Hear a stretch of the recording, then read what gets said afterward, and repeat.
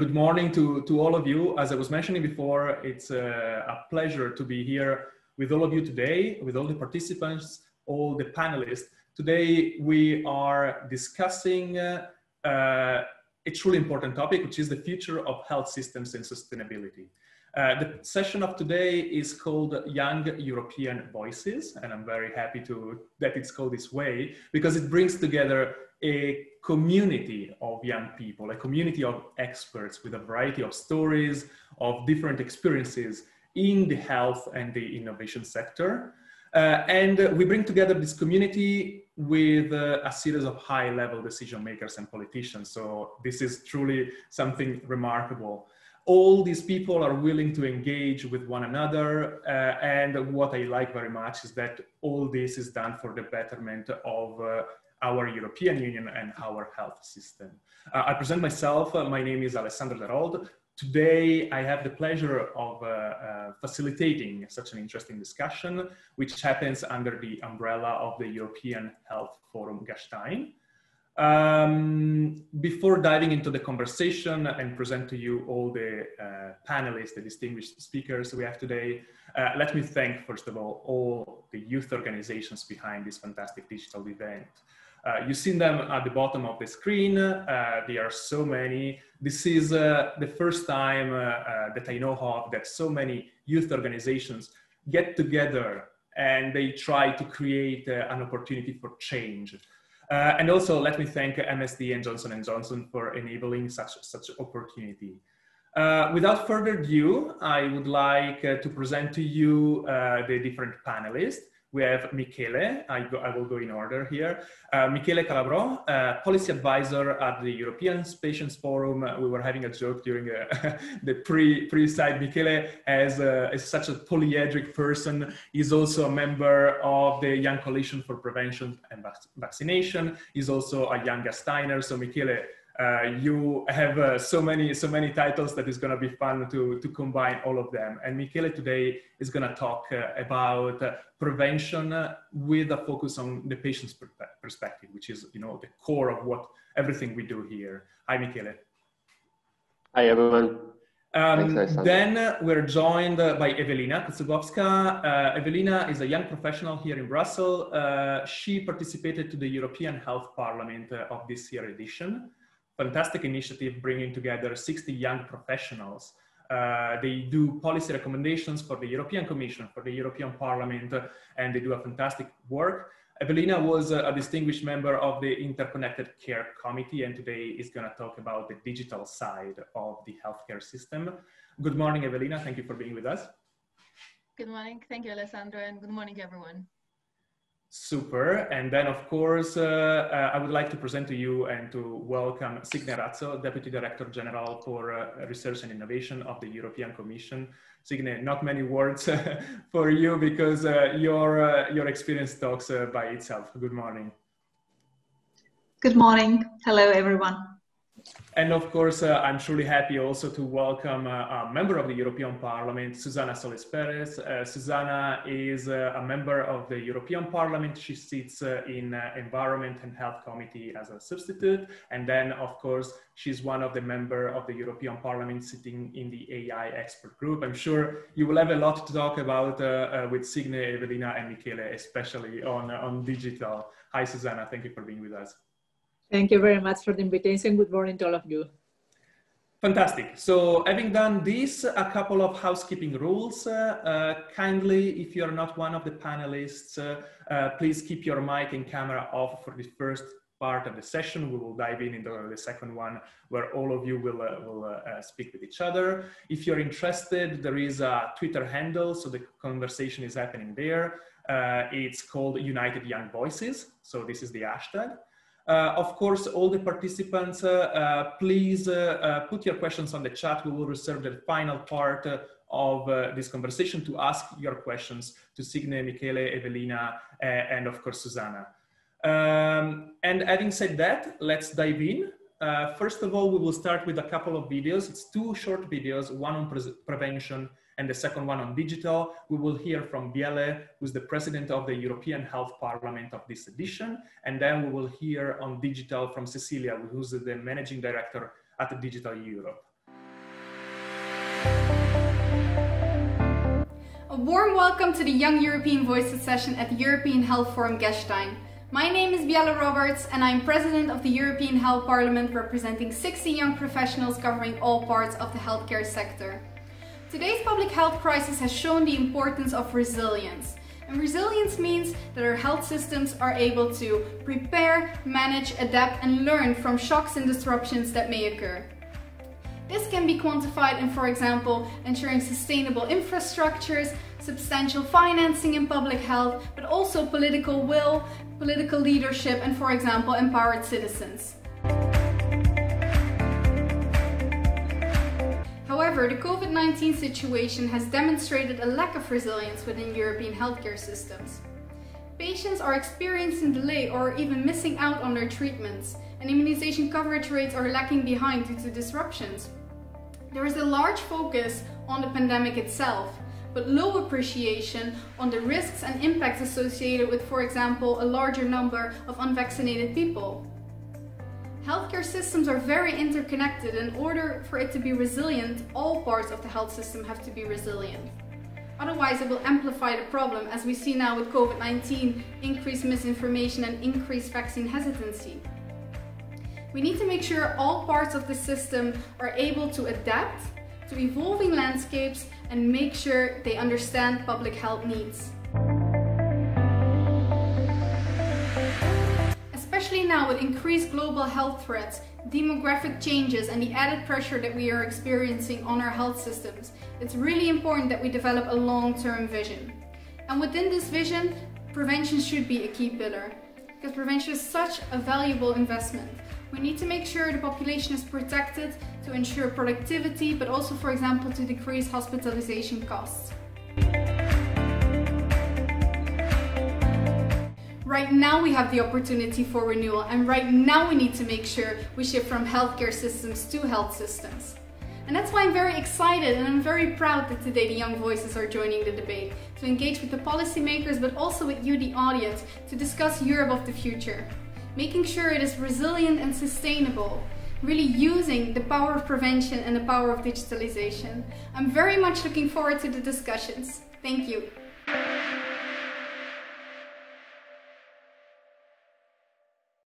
Hello, my name is Cecilia Bonefeld-Dahl. I am the Director General of Digital Europe. We represent 35,000 digitalizing businesses here in Europe, and I'm here to talk a little bit about digital and healthcare.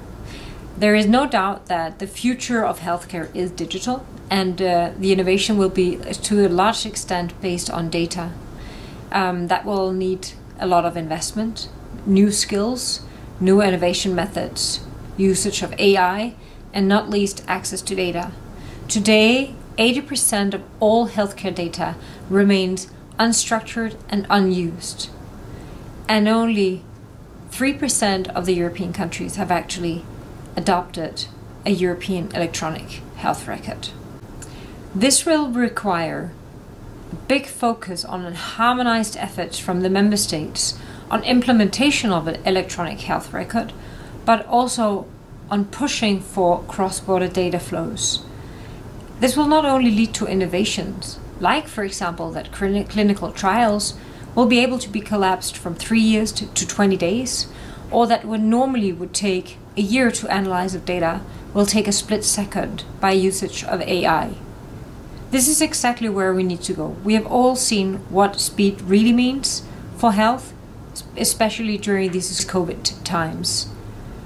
So I would say, let's release the potential of data for the benefit of the patients and the citizens. We all need that ecosystem of innovative healthcare for the future and for the future generations. And I hope that you will have a really good conversation today, a dialogue with concrete examples and concrete ideas on how to move that forward, and how we in 5 years can be in a situation where all countries have implemented the electronic health record, and that where AI is widely used for the benefits of patients.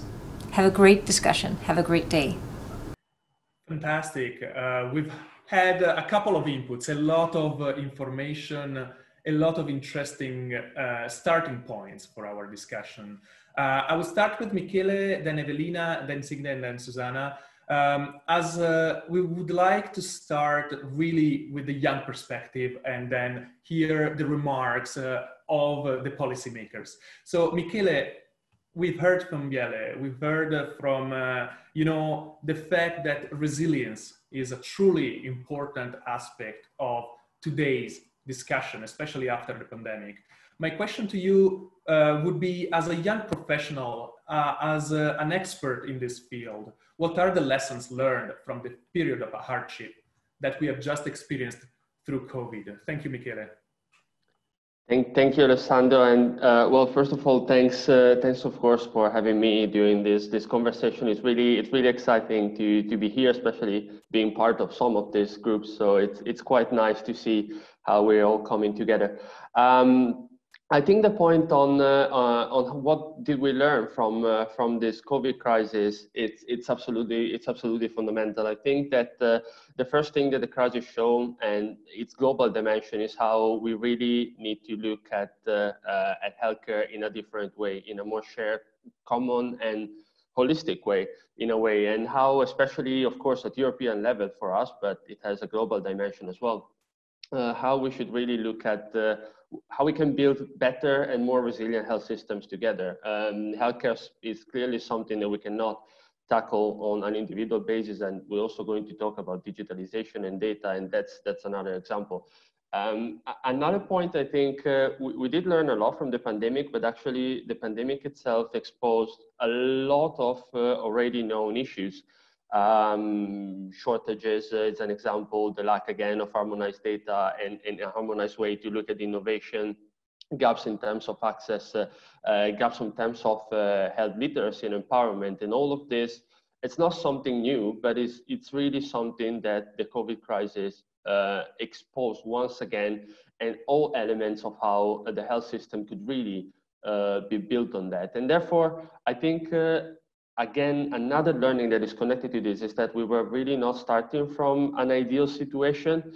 It is therefore what we should look at is really try to learn from this COVID crisis and try to advance and not just repair our health system for better resilience. I think that is it's a crucial point, and it touches a lot of elements of resilience. Health system should be better, should be more prepared to tackle similar challenges, but also to deal with the existing challenges. They should be more inclusive, innovative, but also empowering, and really reflecting in a way the needs of citizens, patients, and of course also healthcare professionals. And we really see a lot of political momentum going on around healthcare now. We saw it during the State of the Union, President von der Leyen. We saw with numerous calls for a European Health Union and a strong European health program. I think now is really the time where we cannot avoid to lose the opportunity that we had from this COVID crisis and advance together for better health systems and prevention. Indeed, and maybe we're going to talk a little bit more about it later, but it's prevention and all the related measures from vaccines to screening really play a fundamental role in this. Thank you, Michele. Indeed, I have the feeling that both the European Parliament, the European Commission, and in general at European level, we live under the motto, never waste a crisis. So of course we are in a time of hardship, but let's take some lessons learned from this. So thank you for your contribution. And then the other side of the coin, Evelina, of course, it strikes me when we heard Cecilia earlier during the video mentioning that 80% of health data nowadays are not structured and used in a structured and European way. So from your perspective, can you tell us more, Evelina, on how you see the future as a young professionals in this sense? Very last minor thing, please, if you're interested, there is a Twitter hashtag, you see it at the bottom, feel free to use it. Thank you, Alessandro, and thank you for having me here. I'm glad to have an opportunity to represent Interconnected Care Committee here in the European Health Parliament. And so I'll briefly take this opportunity to present our recommendations that we came together.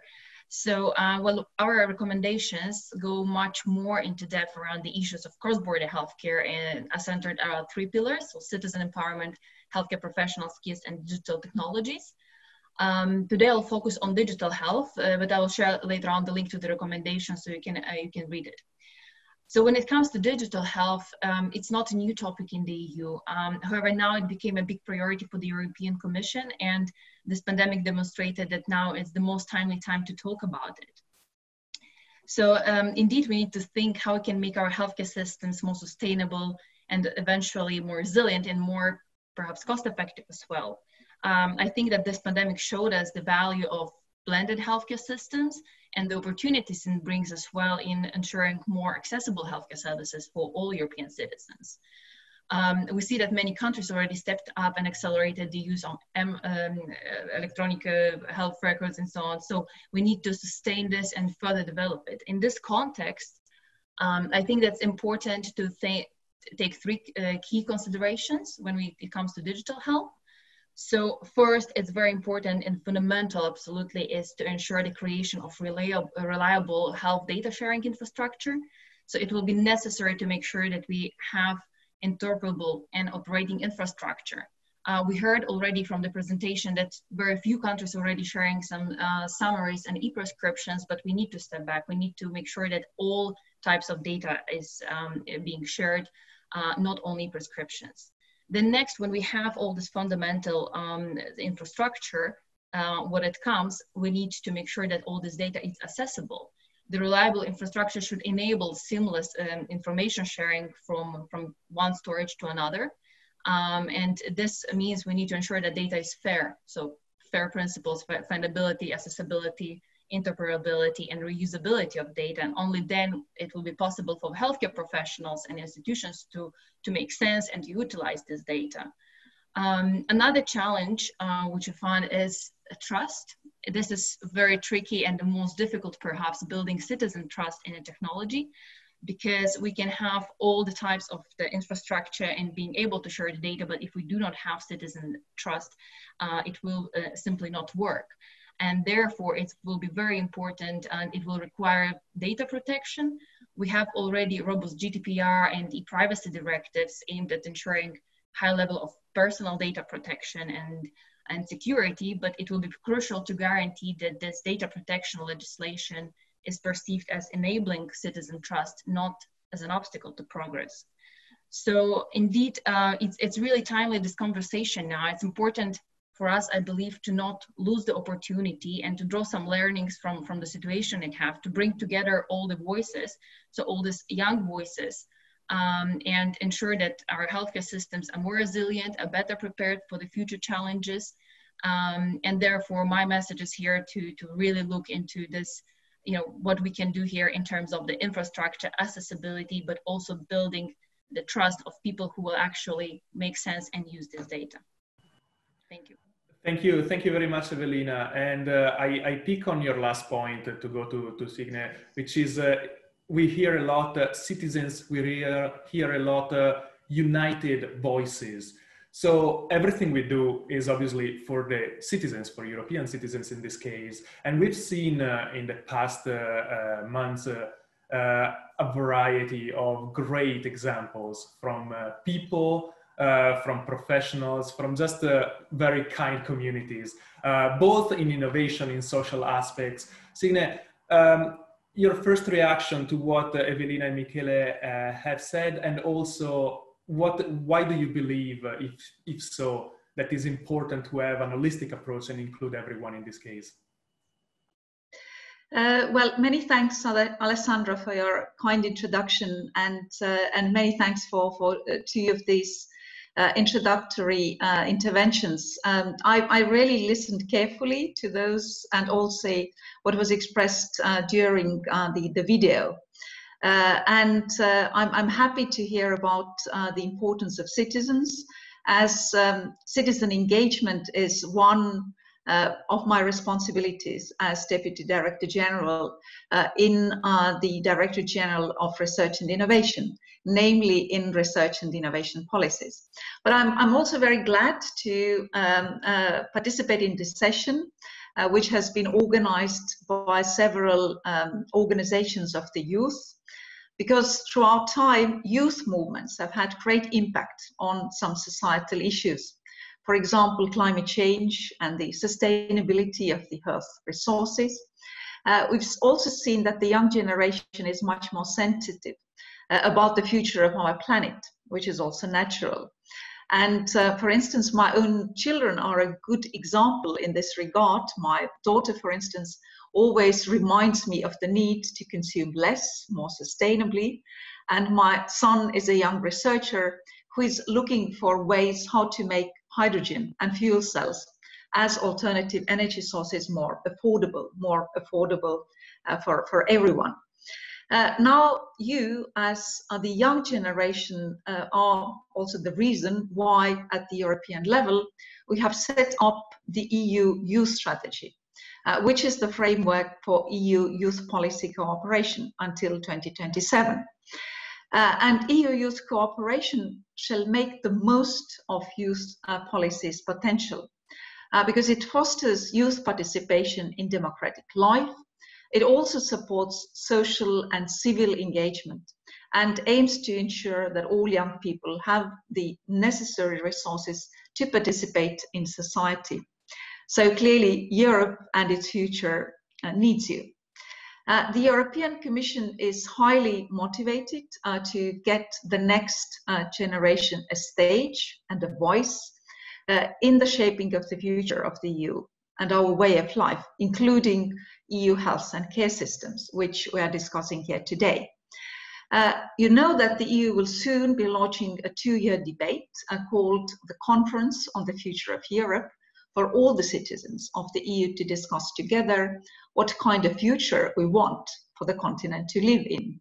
And clearly the younger generations must be present there to let their voices to be heard.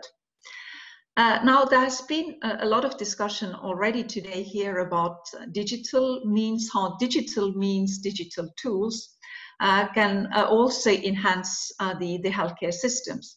And clearly, we've seen it very clearly demonstrated during the COVID crisis. If I think about my home country, Estonia, which is really quite advanced in digital means, also in the healthcare sector, it was a great, asset during the COVID crisis to have the digital means like digital prescriptions, so you don't need to go physically to the doctor to get your prescriptions, and other tools.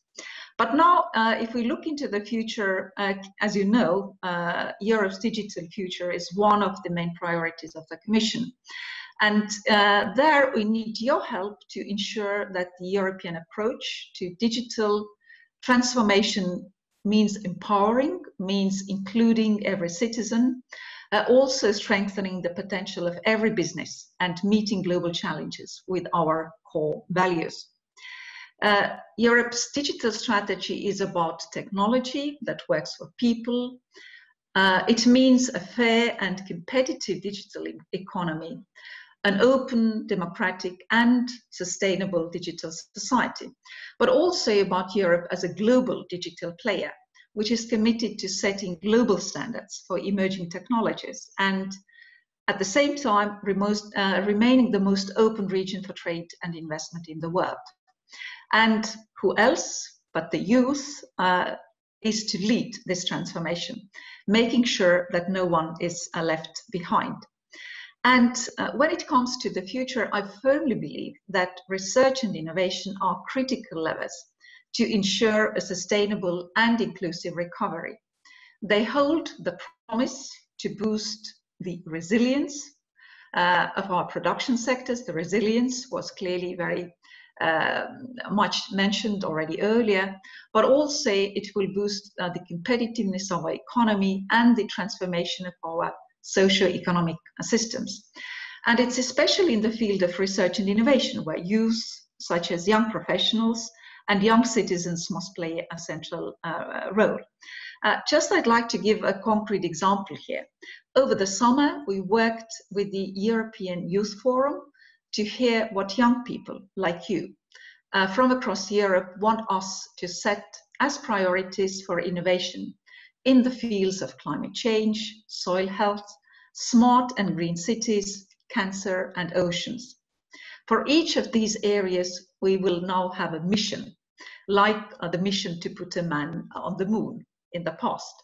And I spoke to people like you to help to define these missions? Well, clearly, because of the restrictions due to COVID-19, these were mostly held digitally, but nevertheless, it enabled to listen to many people, including the youth. Now, during this co-creation of these missions, really we've established very good cooperation with the Youth Forum, and will also count on all of you, your help, to achieve the impact that we are looking for with our Horizon missions. This is clearly not enough, as COVID-19 pandemic has made it all the pressing for all of us to come together and to decide what world we want to live in post-COVID-19. Thank you very much. Absolutely, Signe. It's, I think you touched upon a series of truly interesting conversation, and I can already tell you on behalf of the young experts and young professionals that are here that we, of course, will like to make our voice heard for the next conference on the European future of Europe. And now I would like to pass the floor to Susanna. Susanna. First of all, thank you for being here. As a member of the European Parliament, you have an holistic approach. Of course, you represent Spain, but you also represent all European citizens, young, less young, from all over Europe. I would like to ask you, we have heard from the side of prevention, so vaccination is going to be very important. We've heard from the side of digital. They are the two sides of the same coin. What is your view on the future, and how can Europe truly make an impact in this sense? Thank you, Alexander. And first of all, I would like to thank all the wonderful speakers that are part of this panel today, but especially I would like to thank the organizers and all the young people that are here today to discuss such an important topic. In the middle of the second wave of this terrible crisis, there is no better moment to speak about our healthcare systems. And I think that it is crucial to engage all members of society in this conversation, but especially young people. These uncertain times show that now more than ever, policymakers need to collaborate with young people in order to build a brighter and more inspiring future for Europe. And in the year I have been a member of the European Parliament, I have seen major shifts in the way we envision health and the importance of promoting stronger relations between the different member states. I have seen how all stakeholders have engaged in deep conversations about this topic from all perspectives, but I think they all agreed in one point. We must rely on digital tools and innovation to overcome the unknown challenges that may arise and to create more resilient healthcare systems. Cecilia said in the video, the future of health is digital. I fully agree. The potential of digitalization is enormous. And it also, and it means that we have to make sure that our priorities as policymakers are engaged. I would like to highlight our priorities. First, access to data. I don't want to repeat what has been already said, but it is one of the main tasks assigned to Commissioner Kyriakides, and it is very challenging because we, as you know, health data is stored in a number of separate and often incompatible silos.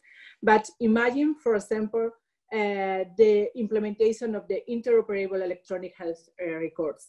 It would ensure that citizens can securely access and exchange their health data whenever they are in the EU and reduce costs.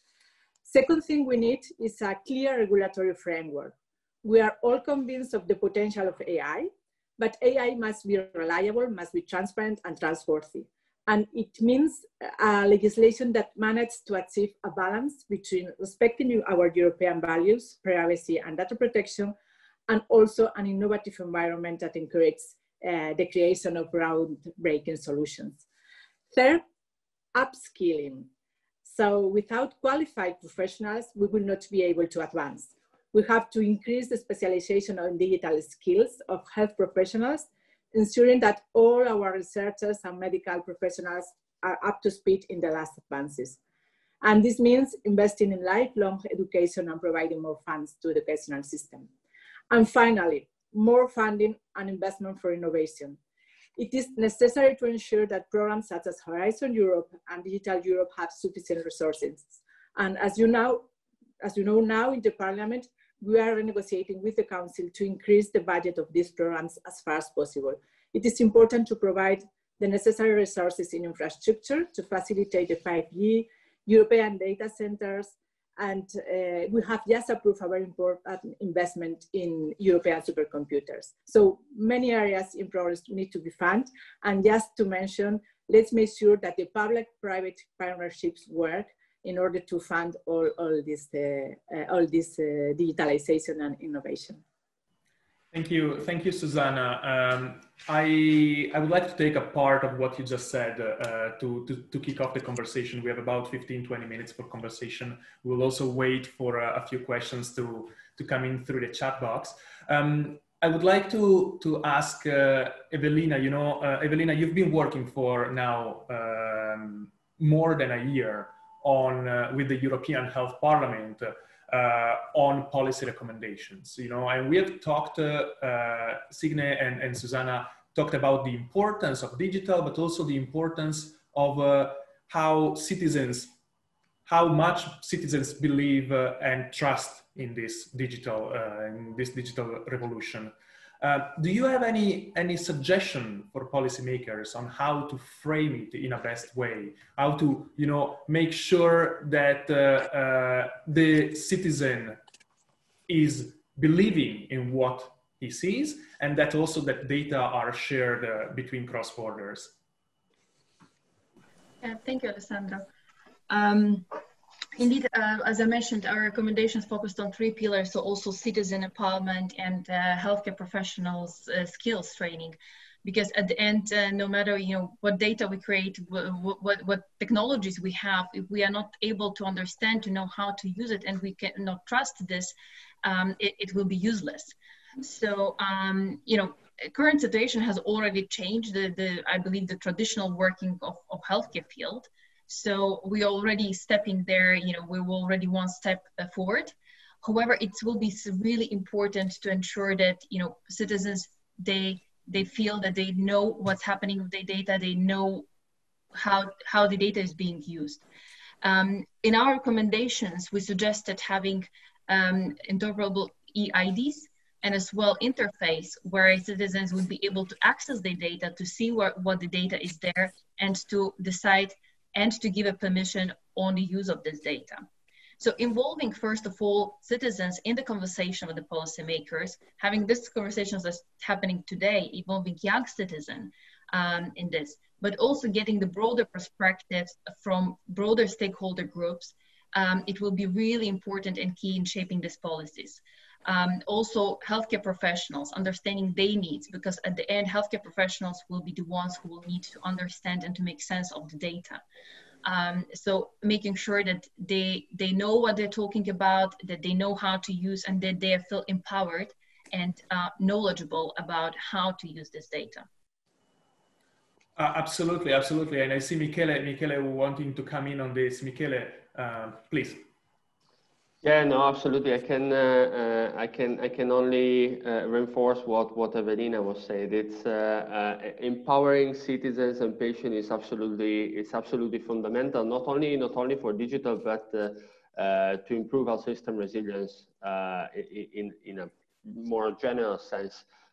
For sure, investing on health literacy, investing on education for healthcare professionals, for citizens and patients. It's a part of creating also this trust for the digitalization of health systems, but again, in general, for better health systems as a whole, because of course, empowered citizens and patients are better able to understand health measures, and we're seeing it in this COVID crisis. It can improve self-management. It can improve the way you collaborate in your dialogue with healthcare professionals. And indeed, if it's true that literacy part has play a fundamental role, we cannot forget about the co-design as well of digitalization and innovation with citizen patients. So dialogues like today and connecting with patient groups, young patient groups, it's absolutely fundamental, because there's a richness of knowledge, of understanding of their own diseases that it's nowhere else to be found. So absolutely, I'm really happy to hear that this openness in involving patients and citizens from the very beginning. And on this, Signe, I would like to pass to you the hot potato, if you want. I would like to ask you, of course, we talk about how to involve citizens, how to involve young citizens. And also Evelina touched upon the importance, that we need to upskill, as well as Susanna, we need to upskill, we need to get really in the 21st century with a series of innovations on research. How is the Commission planning to do so? Do you think it's a question of communication? So the Commission should be, really getting out there and making sure that inputs are coming in and are taken into consideration? Do you think it's a question of money? So we need to invest more. What can, everyone else do to help the Commission reach this point? Well, first of all, let me touch upon the data and the open data issue, which was also raised in the discussion. You know that in research and innovation area, we have the policy of open data. And clearly, when already at the very outset of the COVID crisis, we already launched extraordinary calls in order to get the solutions for the treatments, also for the tests, and these calls, both in the research area as well as in the innovation areas as part of the European Innovation Council, actually resulted in the results which are now open to everyone. I think this is very important to keep in mind. But now, really, how to include citizens, and especially how to include young voices and experts in this conversation. I think that also during the COVID-19 crisis, youth already played a big role in supporting crisis management. We've seen that they were really active in designing the masks, in designing health equipment, which was in need, especially at the outset of the crisis, when also there were deficiencies. But they also helped elderly in need of care. They came out with new solutions, social innovation cases, as we call them, organized hackathons to deliver urgently needed innovative solutions. I can recall, for instance, Hack the Crisis Hackathon, that was organized in my home country, Estonia, already in mid-March, and which later led to Pan-European Hackathon, EU versus Crisis, which was done in cooperation with the European Commission, and which in the end was not only Pan-European, but global, because there were the startup companies which participated from all over the world. And this is the beauty of using the digital means. Now, clearly, now looking forward, the young citizen professionals can and should play also an important role in the adoption of innovative solutions in healthcare delivery, such as the use of telemedicine for long-distance medical appointments, or the use of mobile apps now for COVID-19 contact tracing. And as policymakers, young professionals can also make sure that the specific needs of your generation are taken on board when designing future-proof systems, but also that other generations are listened to, that also the interests of the elderly are taken into account. You have actually the advantage to have a more robust digital health literacy than the previous generations, and that's why you can really help to design, to shape and test the technologies of tomorrow in order to make them more efficient. And as consumers and payers, you can actually shape the markets of health and care service delivery and technological innovations. So, and this is really the spirit of inclusiveness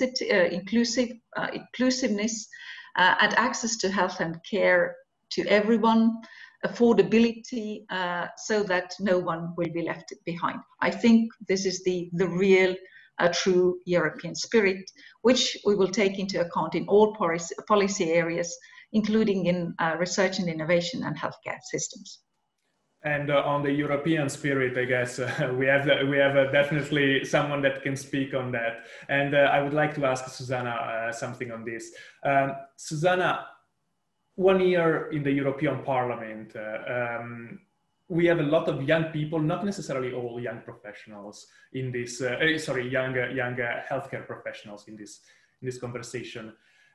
Could you give them and us an insight of what is the best way to help a member of the European Parliament, and then tell us how receptive is the European Parliament to young voices? What are the tips and tricks on making your voice heard? So I think if we can take something positive from this crisis is that it has shown us the path that we have seen in time of crisis, we must rely on each other, and we should be united in adversity. It taught also the importance of the innovation as we showed so, but it has also highlighted that something that we should never forget is the importance of investing in the future and investing in the future generations. I think Europe can lead this process now of digitalization, and we have to count with all the stakeholders, as we mentioned before. We have many challenges before us, and policymakers need to be in constant contact with the young people. I think now it is time for younger generations to take a stand and let us know what future you want, how you want future societies to look, and how to protect the most vulnerable. I think it is now time for the young people, as I mentioned before, to build this future Europe we want to do together. I think in this time, during this time, the European Union provides European solutions to many challenges, but we have sure is that we need cross-sectoral and cross-border cooperation and collaboration in Europe. And here the youth, it's what we need them to help us as policymakers. Fantastic. So unfortunately, the conversation is super interesting, but we are running out of time because, of course, I want to put the emphasis on the second part of today, which is going to be truly working groups working on what we have just discussed. So I would like to ask to Evelina, Michele, Signe, and Susanna in 60 seconds, so very short appeal. One takeaway from this conversation. Evelina, we start with you. Thank you, Alessandra. Thank you for this great conversation. So my key takeaway would be that, you know, it's really time now to harness the potential of COVID. I believe everyone will say that. And we cannot see all the different parts as functioning separately, but in one conjunction. So we need to make sure that we have everything: infrastructure, possibility to share data, and will on trust. And so not forget the citizen in young voices, especially. Thank you, Evelina. Michele, 60 seconds. Hard, but I will try. I think the one sentence is we need to build better health systems, speaking with those who are involved in it, from citizen, patient to healthcare professionals from the very beginning. We have that opportunity now and we can really not waste it. Thank you very much, Michele. Signe, up to you, 60 seconds. I think it's an admirable opportunity now for the young generation to co-design our policies, our healthcare systems, but also our research and innovation policies. So please take part in that. Thank you very much. And Susanna? Yeah, I think it is time to think about the health system of the future. Resilience and digitalization go hand in hand.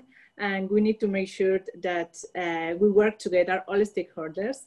And of course, we need solidarity and to avoid inequalities in our health systems in Europe.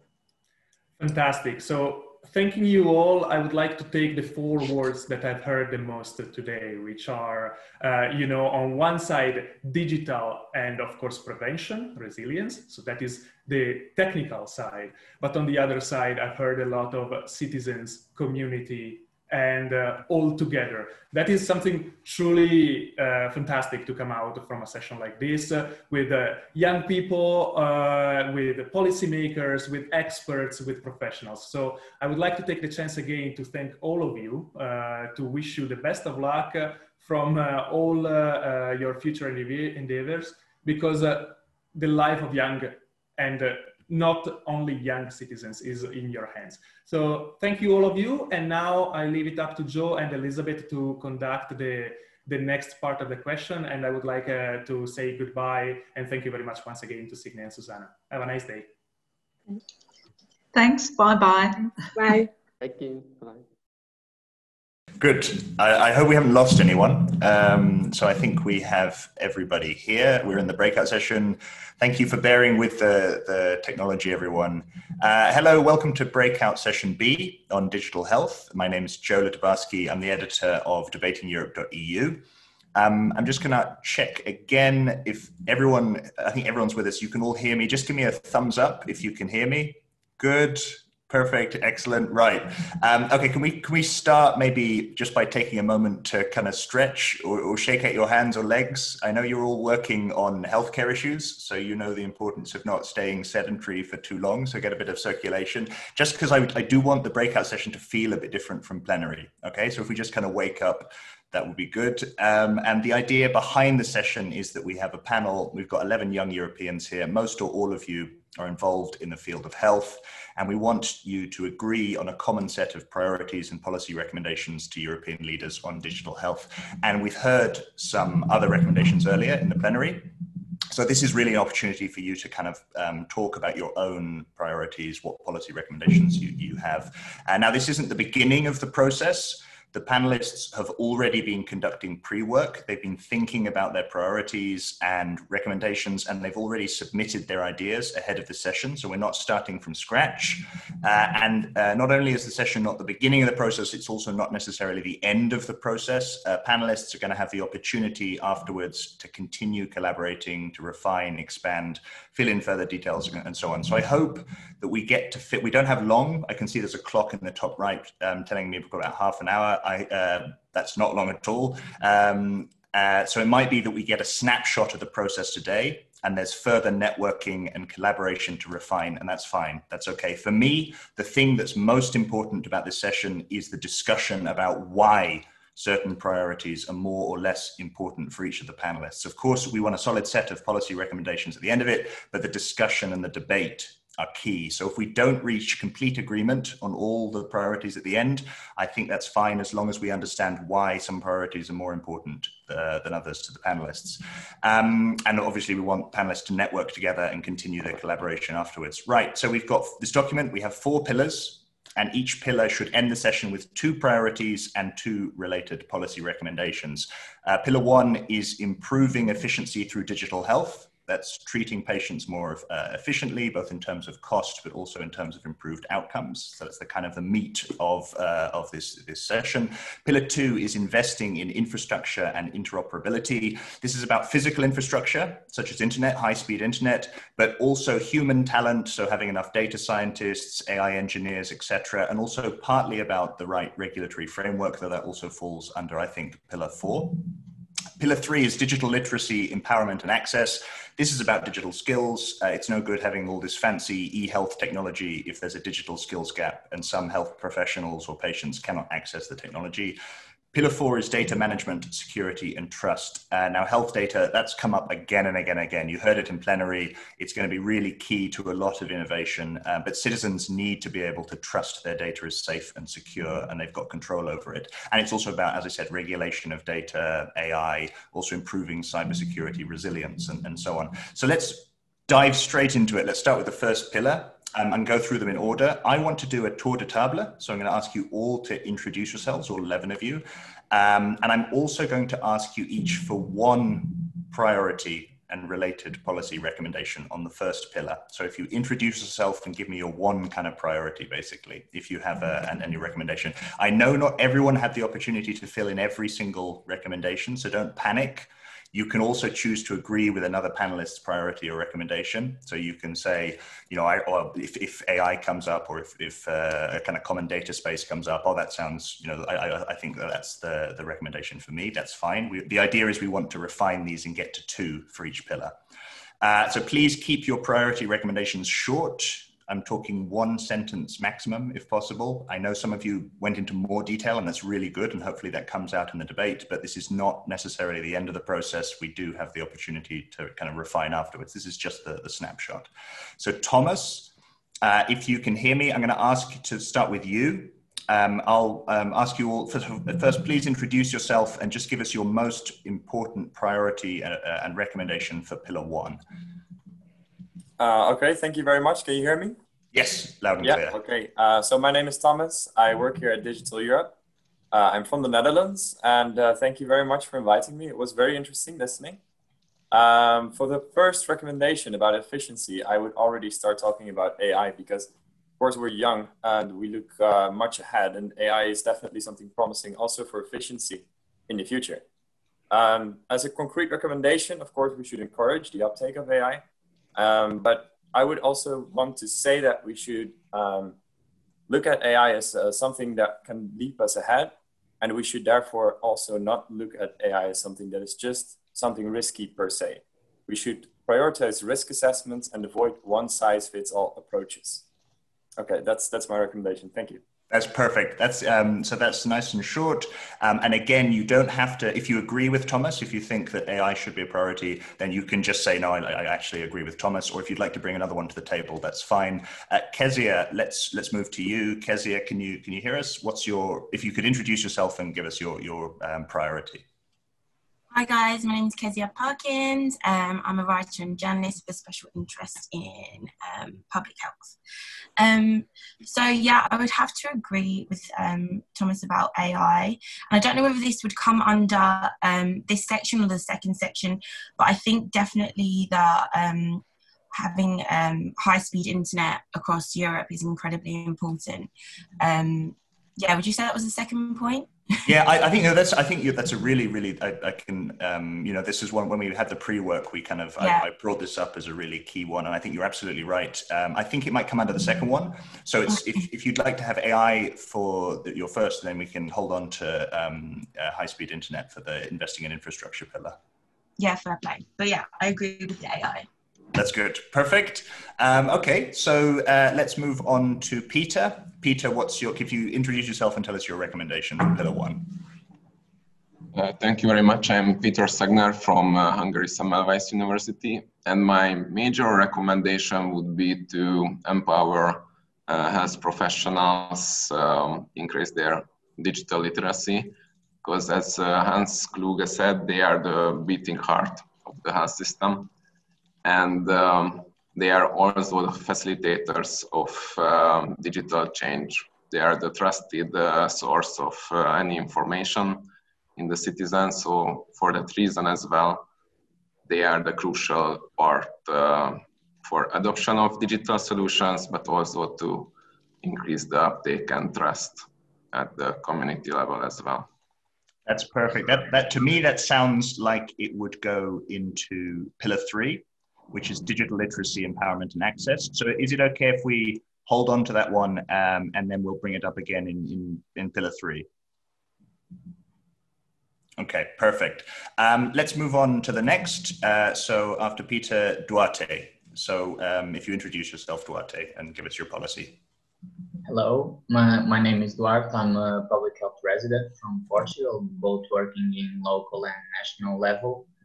And it's a bit different, the priority that I choose, because I think that large-scale training for health professionals, not just digital literacy at all, but real training on basic skills, on basic programs, on basic digital skills. And actually, I just wanted to add that, yes, we can focus on younger generations, but we have a large amount of health professionals that are not young, and they will still keep working with us. So we need to train them to be ready to navigate in this system. And regarding the recommendations, I will also support the implementation of AI and automated systems to reduce the burden on bureaucracy, registries, etc., to reduce the burden on health professionals. Okay, I think it's a really key point you make about healthcare professional training, and it aligns nicely with what Peter said. I think if it's okay, I would move that into the pillar 3, not necessarily under digital literacy, as you say, but I think that would fall under access, perhaps, or empowerment. So I think it's separate from general digital skills. I think healthcare professional training, like regular training, is a separate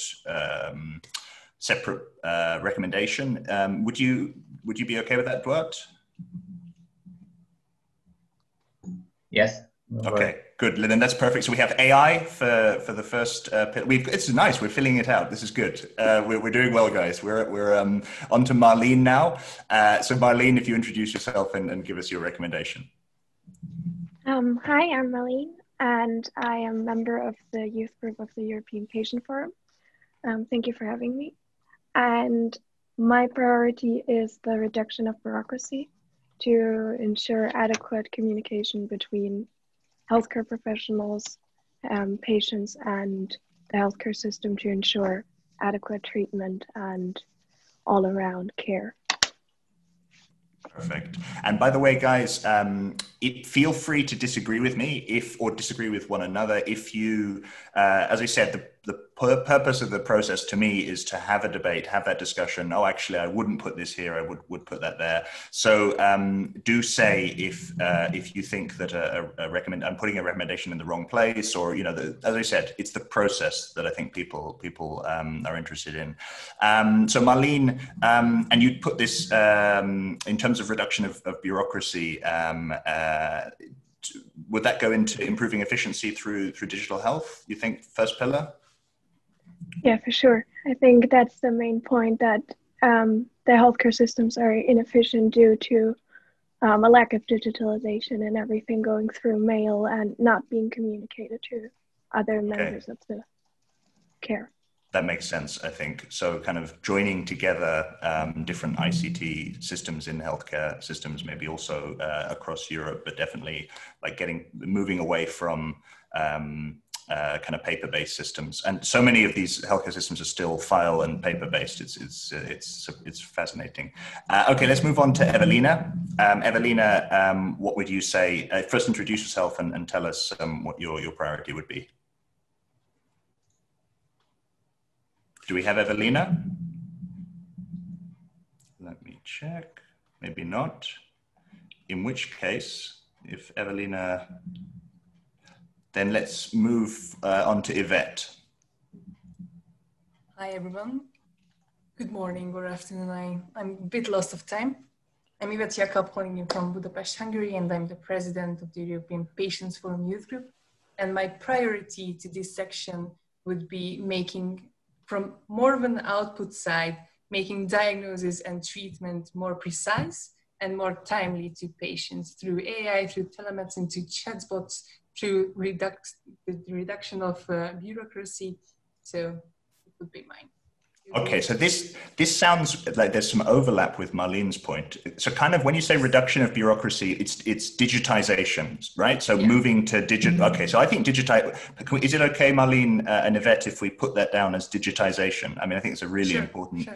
Yeah, so basically moving away from paper-based systems towards entirely ICT-based offices, or digital offices, digital systems. Okay. From paper-based, from telephone-based to online appointment scheduling and all. Yeah, I mean, it seems like a low-hanging fruit, and that's perfect. I think we can overlook it and we can say, oh, I think AI is a really important one, but something as simple as digitization could have a huge impact. So I think it's a really important one. Okay, let's put digitization then under improving efficiency through digital health. And Eloise, you're up next. Can you introduce yourself and let us know if you have a priority or a recommendation?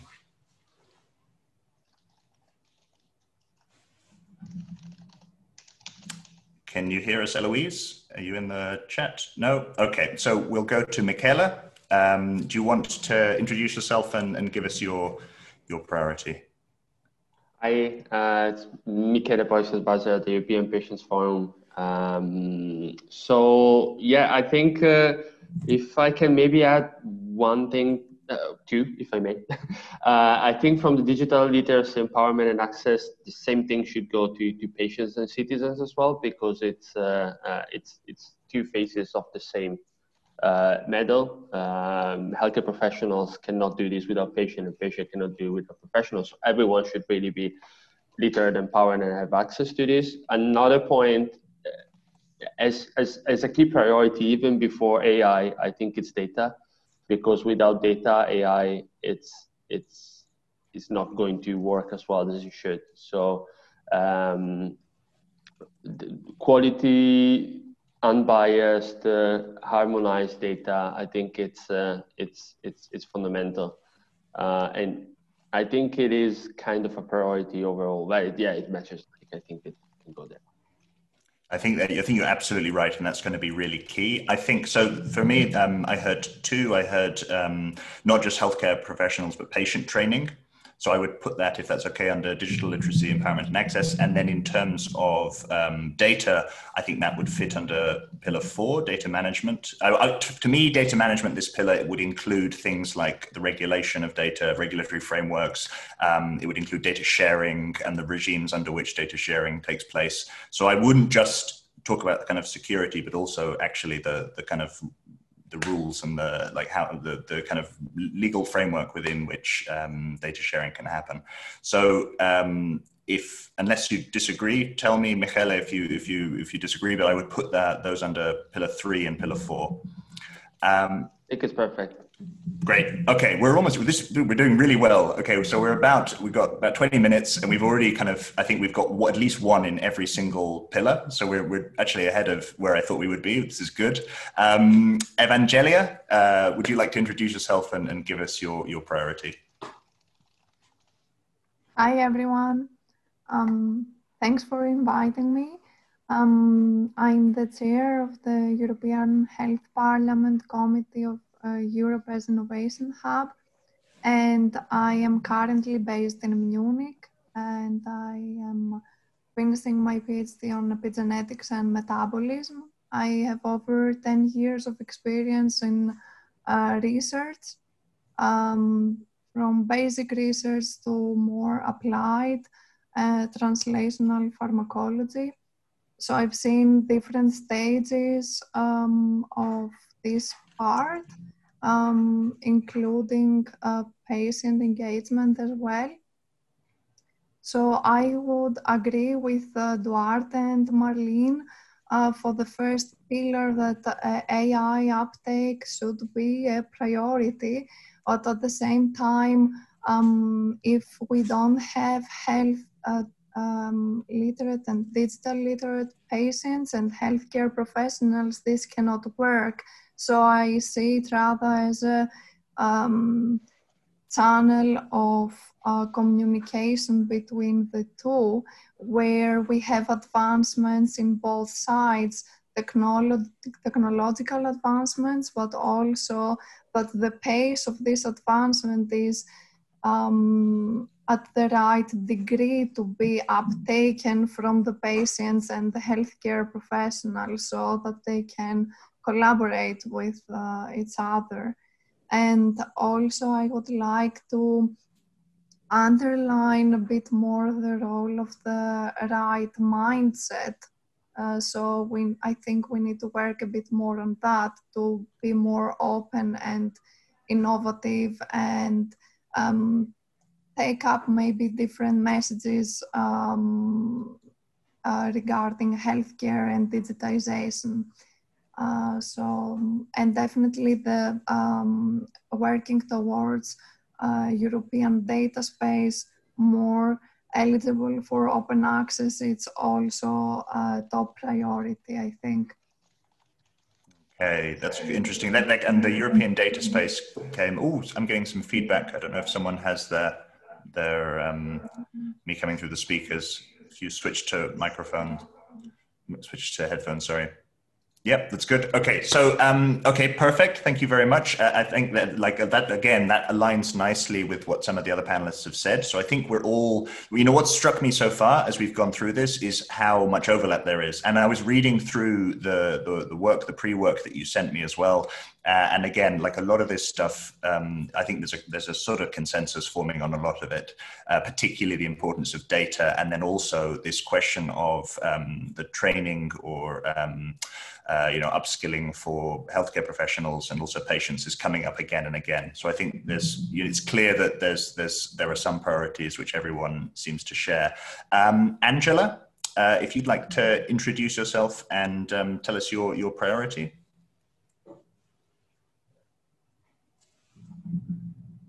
If you're there, if not, or if you can hear me.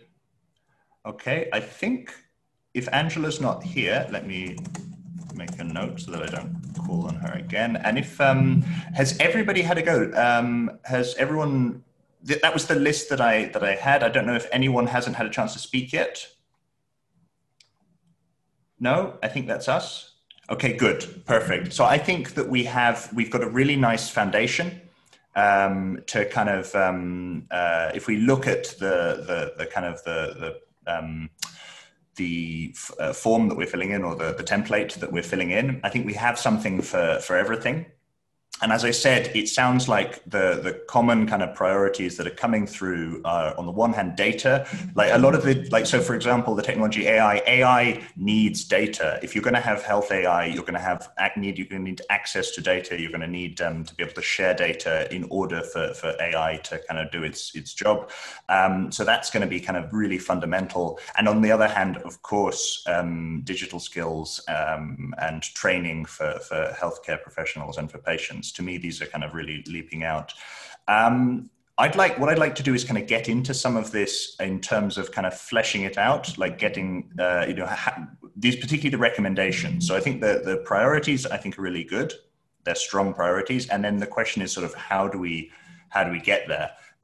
Maybe we should start with pillar 3, investing in infrastructure and interoperability, because it's only got one, and maybe we can kind of flesh it out a little bit and add some. The other ones, I think it's a case of kind of almost cutting stuff, whereas the investing in infrastructure, we need to add something. So let's start with that one there. I think high-speed internet across Europe is clearly, you're going to need that for a lot of these technologies to function, and the European Union has committed to that. I think it's by, they want to have everyone having 1 gigabyte, every European home should have 1 gigabyte upload download speeds by 2025. I believe that's the case, and they want to have high-speed internet available in all railways and kind of public spaces.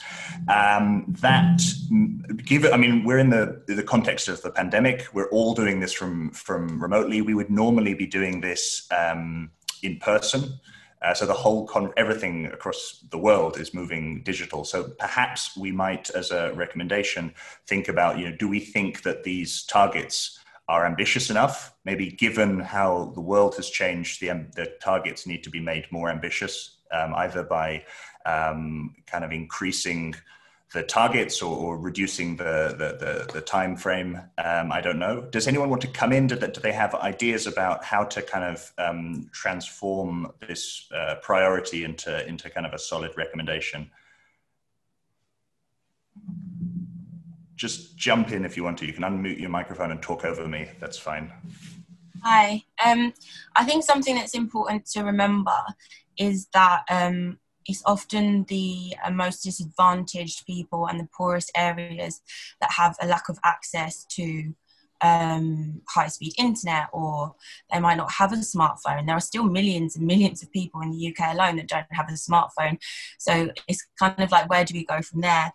So I think it's important to really up the investment in that, and to kind of democratize the internet and digitalization itself.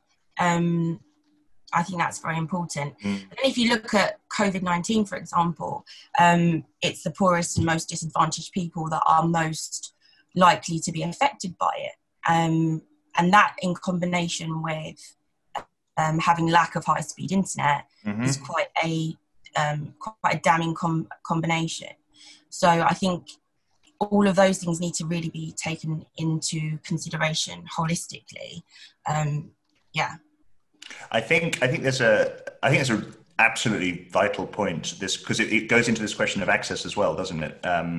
The not just ensuring that there is high-speed internet, but that everyone can get it. And you know, one of the kind of arguments for having internet available in public spaces is that then it's more accessible to everyone. But then if you're in a public space, do you want to be sharing sensitive, if you're sitting in a train station, are you going to be sharing sensitive information with a doctor, you know, having an e-consultation and so on? So I think there's also questions of privacy. I mean, libraries, for example, have often been used as a way for people to access the internet if they don't necessarily have it at home. But on the other hand, again, it's a public space, is there the privacy? So I think I think it's a really key point.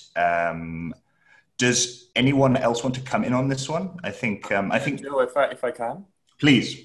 I haven't really heard anything about appliances yet. If we talk about AI and data, you also have to talk about the Internet of Things. And then we also have to look at how are these going to be invested in? Because when people need something put in their body for measuring, for instance, their sugar levels, this has to be reimbursed by the system in the national systems. So maybe we can think of something that we can recommend, and also how we can put it as a priority, because I wouldn't necessarily know in which one to put it now. Which one would you like? If you were going to, if I kind of pushed you, which one do you think it would kind of fall under? Because you're right, a lot of these fit under several of them. Yeah, so if you talk about investing, then I would say it's investing in infrastructure and interoperability. It fits in there because it's about appliances and sensors talking to each other. So they need to be standardized and they need to be interoperable. And they also need to be invested in. So that's how I would see it there, but maybe somebody has a different opinion. Well, before I will ask other people, but can I just ask you also, how do you see this as I think Internet of Things is absolutely fascinating, but how do you see it as relevant to like healthcare data? And I can see the link, but I just want to press you on it. How do you see kind of your devices gathering healthcare data? Is it like, you know, you're ordering, your fridge is informing people how much junk food you're ordering? What do you see? No, I think this borders also mHealth. So mobile health is, of course, there are so many different devices that you can be talking about. It could also be apps on your phone. Sure. So telemedicine and telehealth are also a part of this. This is a very big source of data that will be created. Yes. It's not necessarily the one that we've been talking about, but it's important nonetheless. Okay. Does anyone have any other thoughts on this? I think like it's pretty key, it seems. May I have Joe? Yes, go for it. Okay, reflecting on that, on investments and where to invest, what I really missed so far is the decisions and how these investment decisions are made based on evidences and avoiding that the resources are not spent adequately. So for me, using multidisciplinary approaches like health technology assessment and this type of solutions to lower the risk of wasting funds, which are critical even now in COVID because the huge pressure will be there from the economic viewpoint. So for me, it's crucial to see even at macro, meso, or micro level, that which type of solutions, whether if it's AI, mobile health, should be funded. Okay, and how do you have an idea how that would happen in practice? I mean, I think like evidence-based investment clearly makes sense, but particularly when you're looking at programs that are implemented, you know, they might have like a shared kind of EU national competency or be kind of implemented differently in different member states. Like, you know, what are you sort of thinking about in terms of how we can move towards more evidence-based investment? Yeah, I think here the real-world data is crucial. So if the countries can provide this, that's the first step. But of course, the decisions should be made at the national level, tailored to local settings, but the data should be provided from the European data space, let's say. That is fascinating. So everything is interlinked here. So we're bringing data into kind of investment decisions here. So when you say evidence-based investment decisions, you mean that healthcare data is available, and then you can make decisions about where the money is going based on that. That's really interesting. I'm going to open it up because we've got 7 minutes. I just want we've only got 5 minutes rather. We're coming to the end. So we've got like I said, this isn't the end of the process. We'll have more time, but does anyone want to jump in with kind of thoughts? I wanted to agree with Thomas about the mobility and the current problem of what we see of the trend of decentralization of hospitals and healthcare units, and then we see that patients have to travel hours and hours to reach a medical professional maybe, or to be treated in a different country even. So this is a priority, and I think we should incorporate it in a way in the recommendations part. Okay, to me, that sounds like it might fit in with possibly access, right? I think that if you're talking about mobility and the trend towards decentralization of hospitals and healthcare units, then that's possibly an access question. I don't know.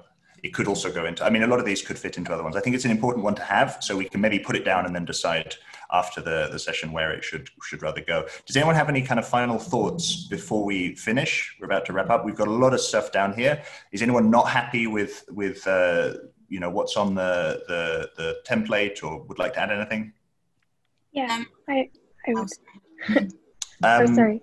Please go ahead, and then first you, and then Kezia, if that's okay. Okay. I think like a really important topic that we haven't discussed yet is transparency, so that it is always ensured that users understand where their data is, where it's stored, how it is processed, and who it is given to ensure the right use of sensitive data. And talking about evidence-based, I noticed that especially for health management apps on your phone, there are a lot of them, and there are mainly not evidence-based. And I think it is really crucial to ensure that if you manage your health as a patient, that you can rely on the information you get there. So there should be some kind of legislation that ensures adequate information. Okay. And then Kezia, you wanted to come in. Yeah, I was going to say about transparency as well. I think, yeah, that's an important point that we haven't spoken about much. And educating patients around the importance of sharing health data. I think patients would be a lot less, I think one of the main issues with digitalization is mistrust in governments. And yeah, I think more transparency about why it's important, how it benefits the whole of society, blah, blah, blah. I think that's very important. And in my notes, I put, like, for example, like the 1,000 Genome Project was a really good example of how the public were kind of, everyone was interested in it and everyone could understand it. And I think it's a really good example of getting people involved and understanding the importance of data to improve the health of all people. Okay, that's fascinating. We're almost out of time. I think this has been really interesting, guys. Now, as I said, this isn't the end of the process. I think what was important is having this discussion and hearing your priorities. And what struck me and what I'll report to plenary is how much kind of overlap there was on certain things. I think data came up again and again as central. The talk of kind of training, digital skills, access, making sure there's equitable access to high-speed internet. Transparency has come up as a way of sharing this data. That came up because I think data is going to inform like all of the other pillars. It's going to inform policy, it's going to inform actual healthcare treatment, and it's going to inform this evidence-based kind of allocation of investment. And then AI, to me, is sort of at the kind of top of the pyramid. pyramid. I think we're done. Like, I don't know if we have time for I think we're all going to join automatically. I hope everyone's happy with that. As I said, it's not like, don't worry. I know I told you 40 minutes would go like that. In the end, we only had 30 minutes and it's over. So really this was about the debate. I think we have 25 seconds now. And I thought that was excellent from everyone. Right, let's count us down. I think we should now all join together, and then we'll see what the other breakout session has been up to. And I'll present kind of just my thought. I won't go through everything, that'll take too long. I'll just present kind of my thoughts about how the discussion went. I see people adding last minute things in the chat. I'll copy this down. Okay, thank you guys. Thank you.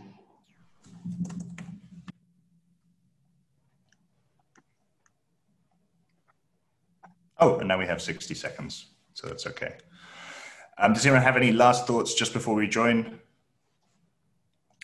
Last thought from my side is that there's a need for investment in data analysis skills for middle-level decision makers or professionals who work at the Ministry of Health, for example.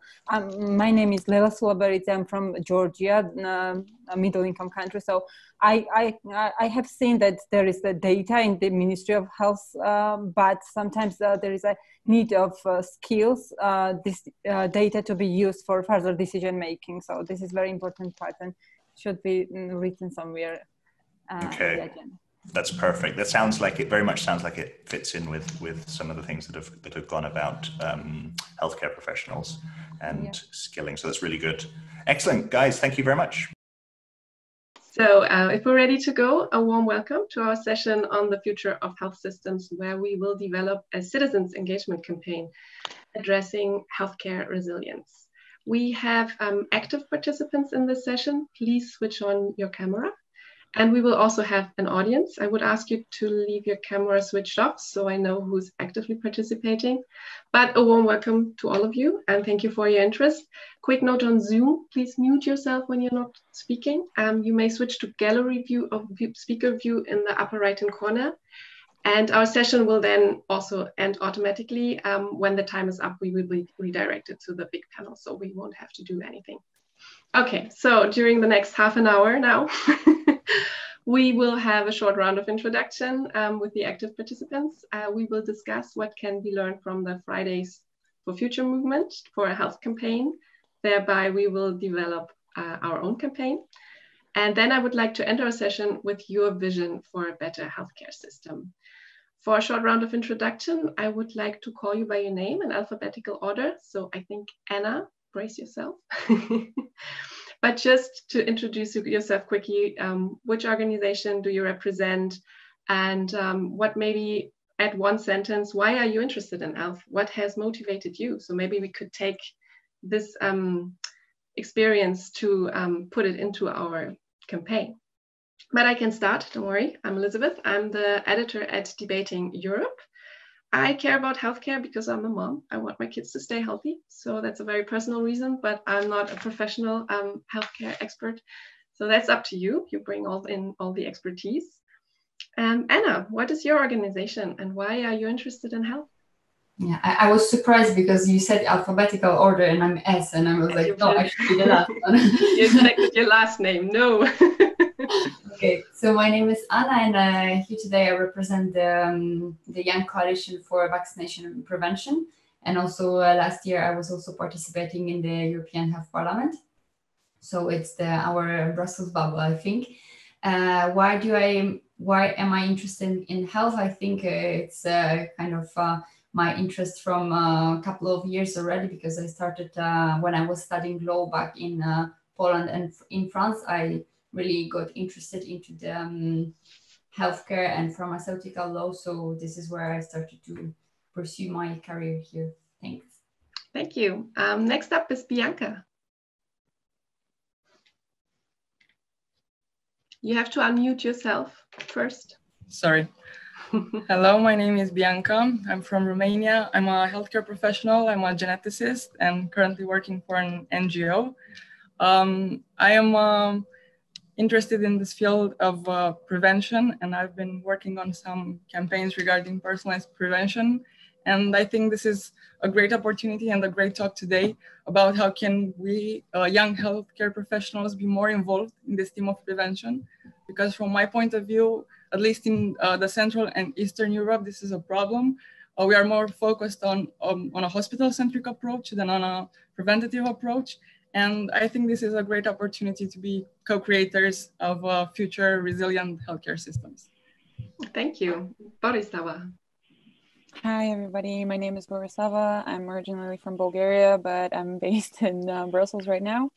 I'm representing the European Patients Forum Youth Group. I'm the coordinator, and I'm also a two-time kidney transplanted patient. So it's a lifelong condition, and I've been dealing with numerous healthcare systems and their amazing outcomes. And I really want to make a change in everything that's happening together with my peers. And I'm really looking forward to co-creating a more resilient future. Thank you. Next up, Erica. Hi, good morning, everyone. My name is Erica Alvarez. I'm a One Young World ambassador. I work in the healthcare sector industry for the past 5 years, but besides my work, I'm personally really passionate and enthusiastic about healthcare system sustainability. And the main point is because I think health is the main right and the enabler to fight for the other rights. So that's why. Thank you. Fahim. Thank you. Hi, thank you very much for having me. I hope my signal's good. We're in the middle of a storm in London at the moment, so if it does cut off, let me know. So I'm a medical doctor by background, public health specialism. I was also a policy advisor to the NHS medical director. And over the last 10 years, I've been focusing on spinning out social enterprises focused on addressing the health needs of diaspora communities in the UK and Bangladesh through Selfless. But more recently, after completing my MBA at London Business School in Columbia, I've been focusing on impact investing and how we can invest in healthcare enterprises, and also a One Young World ambassador, as Erica mentioned. Thank you. Fanny. Yes, my name is Fanny Laura. I am based in Finland. I'm representing the European Health Parliament here. I'm the chair of the Committee of Mental Health and Healthy Workforce. I'm also a patient advocate. I have history with major depressive disorder and chronic illness. So that is my base for interest with health, though I want to not prevent sickness, but promote health and well-being regardless of the illness. Jana. Hello, everyone. My name is Jana, and I'm from Bulgaria. I represent the ETF Youth Group, and I'm also a member of the ETF Youth Group in the EHFG. And I'm myself a patient with neuromuscular disorder, which is a rare genetic disorder. And I'm very much interested in prevention because I believe that this is a key factor to manage and navigate your condition. And I think we should discuss more about it because I think it is really essential to develop this procedure. So thank you very much for the invitation, and I'm looking forward for the discussion. I have a Joseph on my list, but I think you're Joe. Correct. You can call me Joseph if you wish. Let's stick with Joe. I'm here in a personal capacity as the former president of the Youth Parliament quite a few years ago. I currently work at the European Youth Forum. Why I care about health, I think that's probably the fault of my parents. They're both doctors, so I entirely blame them. And today I've been asked to wear my campaign hat. So I've led campaigns on the environment and health and many other issues over the last 10 years, and that's where I'll be coming from. Well, that's perfect. Perfect in our group then. Luis. Hi, everyone. I'm Luis, a medical doctor specializing in public health from Portugal, and I'm here joining on behalf of the Young Coalition for Prevention and Vaccination. And actually, I think vaccination is a great way to improve resilience of healthcare systems, and obviously prevention as we are seeing currently, especially with COVID-19, as we are all waiting for a vaccine that will save us all. So it shows actually the importance of vaccination as a way to improve health systems and patients and everyone's lives. Thank you. Thank you. Music, but you have Samra in your name now. What do you prefer? My name is Samra, and music is my surname, or Mušić, as you wish. Okay. I work at the Ministry of Health of Slovenia. I'm passionate about public health because I want to leave behind me more than just a career, and I want to participate in this fight for better tomorrow for me and for the generations that will come. And I think this is really dynamic field. It's really pushing you to do better and to be a better person. So this is the reasons of me. Bye. Thank you. And I think the last one is Sylvia. Hi, everyone. I hope you can hear me. My name is Silvia. I'm Italian, but I'm based in Brussels, where I'm working for think tank, which is our think tank. And we basically organized and decided to come together for young voices through the Young Coalition for Prevention and Vaccination that I'm currently leading. And I believe health is a fundamental human right, but it's especially important for young people to be more involved in this. So that's why I'm really interested. I'm really interested also to see young voices to be more involved in political debate. Thank you. We have a Simone who wasn't on my list as well. Unmute. Unmute. The never-ending story of unmuting, right? Sorry. Yeah, so my name is Simone. I'm living in Belgium and Brussels as well, one of those Brussels people. And I work at the European Hospital and Healthcare Employers Association as a policy officer. I'm looking into health workforce issues on occupational safety and health, labor market, industrial relations. Basically, my background with health started already in high school. I had a specialization in healthcare during my German Abitur, and since then it kind of started off in European public health as a bachelor and international health as a master, and since then I've never done anything else but health. So this is very much my thing. I have to say I'm very skeptical about this whole youth involvement thing, and it's really interesting that you actually mentioned the Fridays for Future campaign, because I feel like we've been left with something to deal with from the former generation, and now it's up to us, and will they be actually listening to us and actually do what we say? So I'm very interested about this this analogy and what we're going to do today. So thank you. Well, thank you very much for this round of introduction. I think we can really take a lot of this motivation to put it into our campaign. And maybe we use as a thread through the next half an hour to discuss our campaign. What are they actually doing? Because this Fridays for Future movement, I would say, is at the moment the most relevant youth campaign. They really make sure that their voices are heard. So if we want to create something similar for health, what could be our narrative? What do you think? What is our call to action? I mean, they have this very, very clear narrative of villains and victims. They have the young generation who will have to face the consequences of the decisions we take today. And then you have the bad guys on the other side, like former generations, politicians in charge, CEOs. What would that be for health? Can you think of something that would work like that? There's a clear, simple narrative. So can I jump in quickly? So first is just a disambiguation between a movement and a campaign. So a campaign tends to be very time bound. It's a specific moment where someone makes a decision. Whereas I think the guys and girls from Friday from Future are aiming at creating a narrative change. So they're creating a movement, which is very different strategic approaches to campaigns, because campaigns, you want to kind of create and bundle up a load of citizen voice somehow and then release that at the specific time that it's best. Take the issue of gay rights in Ireland, for example.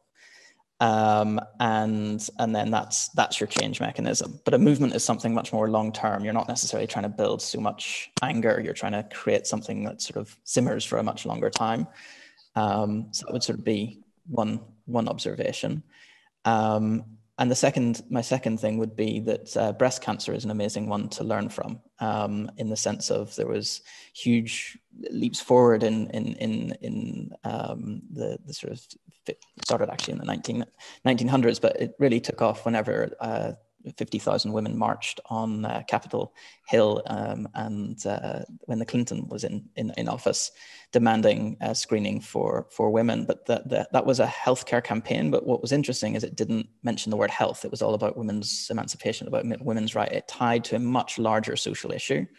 So that would just be one kind of input, is like, what's the larger social issue that you're tying it to, rather than health? Because if you look at young people in general, you mean they've been hit by the economic crisis, they've been hit by COVID, they're worried about if they're going to be able to get a job, they're worried about climate, they're worried about all these things, and like a niche issue like climate or like health has to tie into something bigger. So that would be my first sort of question as well. Yeah, but I think that's why they asked us to look at this movement, which is also a campaign, that they have these summits coming up and then they turn their movement into a campaign. And like you just described, some of the most successful campaigns might be part of a movement and not even mention health in the end. So can you think of something that could be either a movement or a very clear campaign towards a goal? I would like to step in with what you said about worrying. We're worried about things.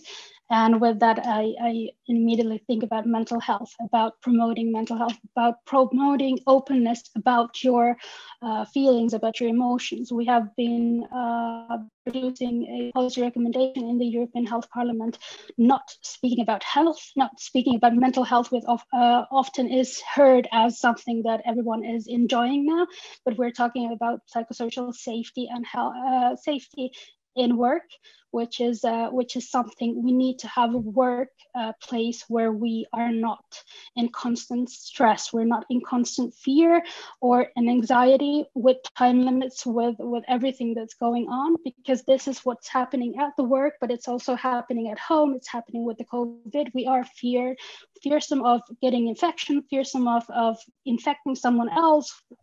All of this stress is building on, and we need to be open to talk about it. So this is. Would you say that this would be our mission for our health campaign if we look at the template, or would it be more? If you ask me, that this would be. Yeah. This would be. Yeah, if you just ask me, I think just decreasing the stigma, or just promoting openness about your own emotions and just feelings. This would be definitely. So how could we achieve that? What do you guys think? If I can jump, sorry. Yeah, go ahead, please.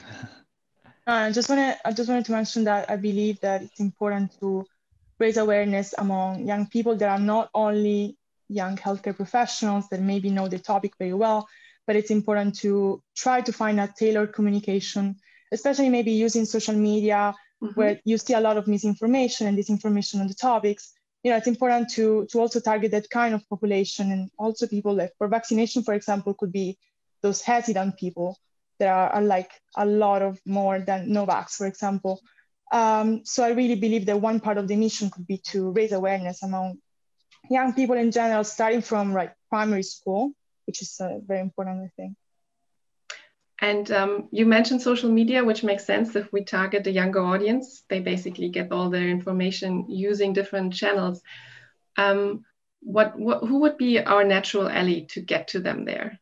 Are there already different NGOs or actors in the field that reach out to younger people when it comes to health? Who else could we get on board?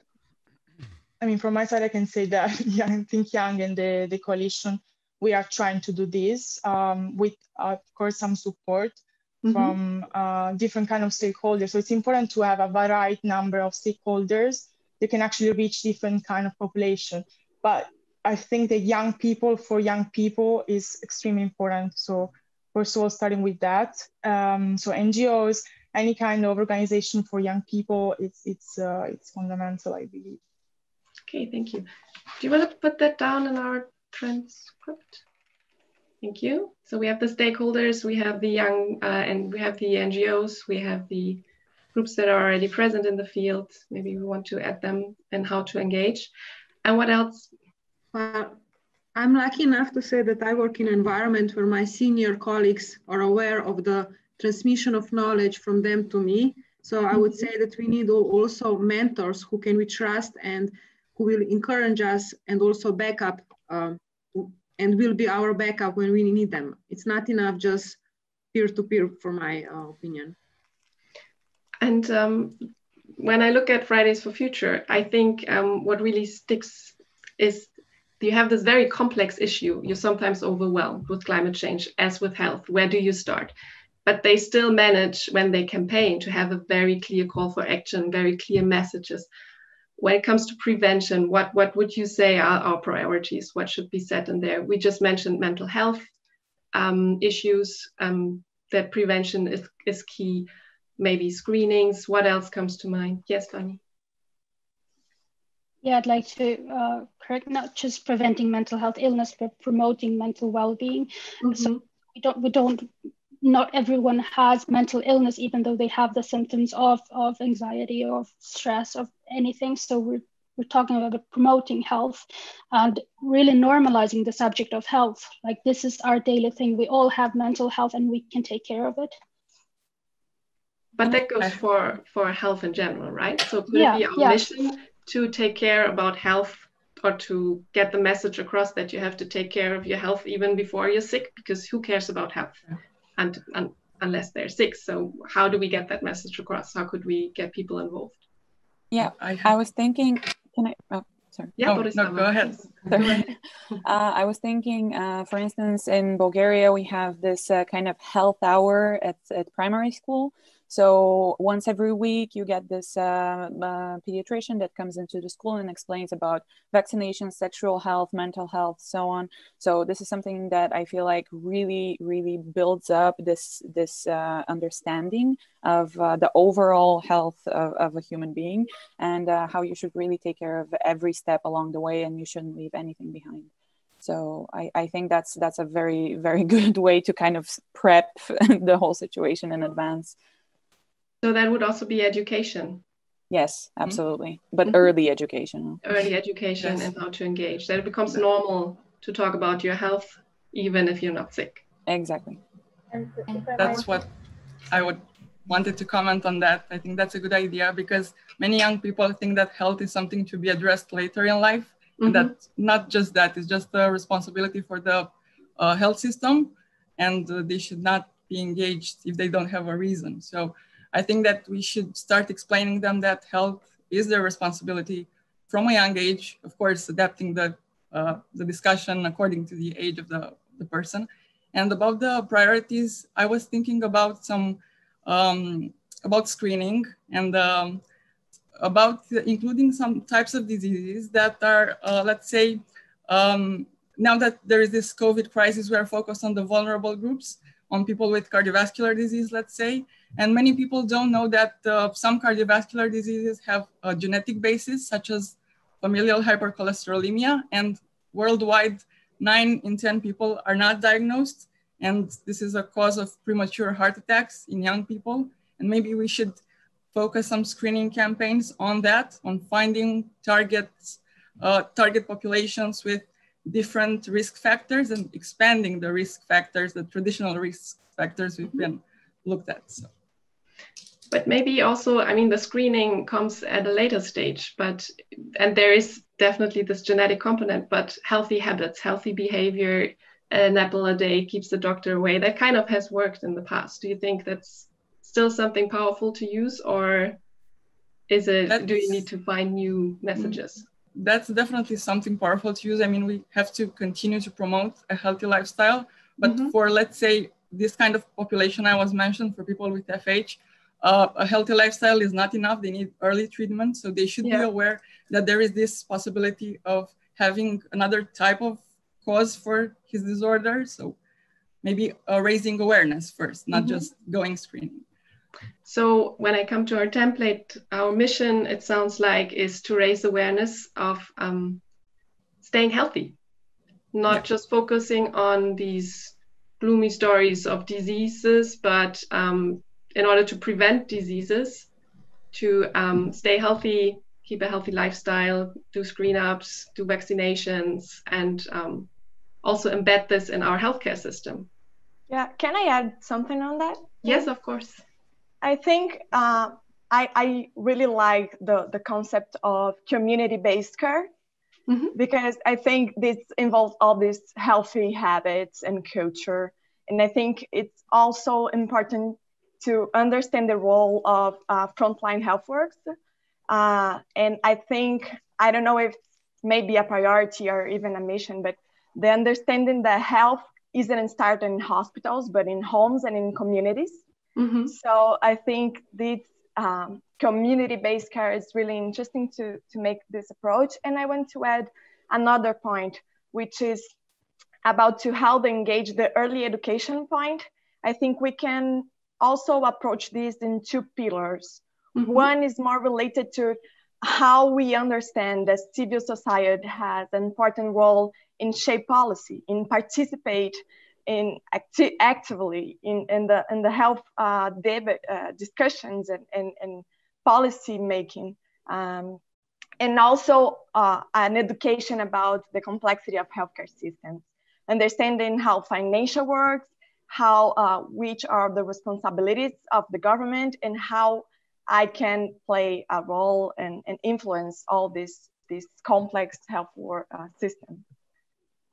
But how do we break it down? How can it be less complex and more understandable for people who are not in healthcare or experts? I mean, we all have our own health, so in a way we can all relate, but how do we break it down then? What would you say, what would be your mission? How could people understand? Yeah, I think, no, go ahead, Laura. Please. No, I was just thinking, like, we all know from our childhood, we need to exercise. We do all of this. We need to eat well. This is the standard procedure, but how do we take care of the relaxing? How do we wind down after day? This is something that we only think about when we are not able to relax, when we're not able to unwind. So this all and it's all connected also to physical being. If you don't sleep well, you know you're going to be cranky. If you're not eating well, you're going to be cranky. But how do you notice this on your daily habit? Like, okay, this is what's happening all the time. So maybe I should look at not just how to mindful myself or do yoga, but actually this might be something about my eating habits. So just a holistic view on health and also normalizing the subject of health. This is, we need to take care of not just one aspect of health, but all different parts, not overdo it, but it's a balance. And can I, sorry, just to finish and get back to your question, I think a way to break down these complexities maybe is using innovative approach. And I think youth have a really, really good catch on that. And that's a parallel as well to Fridays for Future. I think we, for example, thinking on early education, using tools as gamification is a really good maybe a way to lower this complexity, but there's a lot of different approach that goes beside gamification, but really can use innovative approach to teach and to help this early education process. Okay, just coming back to the former comment, so Forum Vision is the holistic approach to health. Is that right? Can we summarize it like that? That it's not just one part, it's not enough if you, it sounds too much like a burden, but isn't it nice to eat healthy and do sports and sleep enough? It sounds good, actually. It's not like you should do this, but if you have this positive approach, you don't really, do you really need all the bad stories? Or I think there's something more that we could also add to the vision, and it's around making sure that actually what we are doing now at the moment, we're using all the tools that and the possibilities that we have now in order to impact then the world, the healthy world that we will have in the future. So just thinking about, we can actually now do the exercises, we can now get the vaccination, and it will enormously impact our world of tomorrow. So I think this is also the kind of vision that we could promote here. Mm-hmm. And the other idea that I had, it's around, I don't know if it's mission or if it's how to engage. It's something about, because we are talking about the voices of the young people. So actually how we do it, it's around kind of almost reversing the conversation. It is something that we are already trying to do it at this Gastein session. It's like giving the voice to young people and then the older ones, and actually the ones that are currently more empowering the governments to make the change, to listen to us. So I think it's also about kind of putting in place the right tools and the ways to exchange with the young people on a more regular basis. Thank you. If I may, just to link this in with health financing, I think it's important that we educate the youth from a financial literacy point of view as to how much they're contributing in terms of employment in the future, of their own personal spend in health, and how this will impact them in the future if they're less healthy. So especially in developing countries where it's more direct, and that you're going to have to put up catastrophic payments and sell your house to fund healthcare in the future. If you live an unhealthy life, you're not unable to live a healthy life. On the other side, if it's more indirect and your health system is financed by your own taxes, having that that financial literacy and linking that with health and being able to educate younger people as they progress and develop, I think it's quite important to factor that in. So also the issue of where's the money coming from, I think, is very important to look at. How much is our health worth? How much do we personally want to spend? How much of the GDP should be spent on health? I think this is something that should also be part of a campaign to get that right. Yeah. And building a bit on what Anna said, one of the questions you've got to ask yourself is what's the unique, what is youth bringing which is unique, in the sense of using digitization well and things like that. Could be old, young, whatever. So like, what's the unique bit of youth voice? And there's an emerging theme throughout a lot of the environmental campaigns, which is intergenerational solidarity. So the idea that it is a philosophical, fundamental, moral right that old people make sure that the system is fit for younger people. And I think that could be an interesting hook that we could, or you could build into some sort of larger movement around health and the young. And one of the key points of change that you could focus on is, as the Commission said, the Conference on the Future of Europe will be a large democratic exercise next year. And trying to canvass the democratic part of that, you do a large scale exercise, lots of focus groups, lots of different countries, and deliver that in some type of package to the Conference of the Future of Europe is a possible change mechanism to show that, number one, young people care, and number two, that they've got ideas for how to change it, because obviously the inertia in the current health system is staggering, because pharmaceutical companies massively profit from the status quo, as do doctors, as does pretty much everyone, and no political person will take a risk to change it into something which is obviously could be better. So yeah, that would be a thought. Great. Yeah, thank you. I think this solidarity. We only have 2 minutes left. Let's put the solidarity part also in, maybe to our call to action. So everybody should be involved. Would that be the right place to put it, Joe? I think also, if I may add to that, the engagement of young people and the young patients, and the strengthening the connection between young patients and the healthcare providers is also an essential part of prevention, because young people should trust their medical doctors so that they can receive better information and they can care about their condition. And I think involvement of young people in all sectors and in all kinds of debates is essential, and this is something which we should all definitely work for it. Thank you. So a sense of empowerment to patients and also younger patients. Also better cooperation between young patients and young healthcare providers.